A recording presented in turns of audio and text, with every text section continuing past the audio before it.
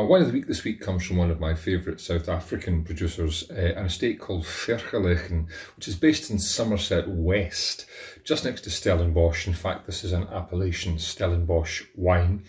It's a blend of Cabernet Sauvignon and Merlot, along with a little bit of Cabernet Franc and Malbec, so a Bordeaux-style wine, and it's called the Octagon Fairtrade Cabernet Merlot, 2018 vintage, in the cooperative at £9 per bottle.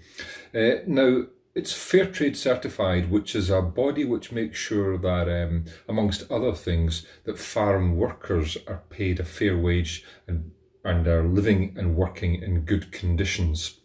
And they audit and certify farms that apply for and are granted the Fairtrade certification, which applies to this wine.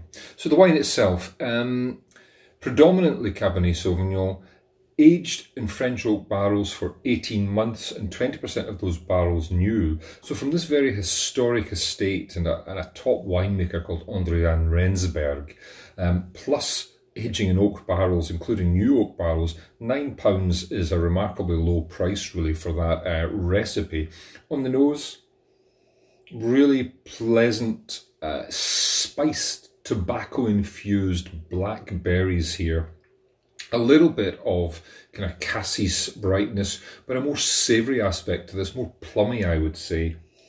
But again, plenty of that kind of tobacco, little undertow vanilla too. On the palate,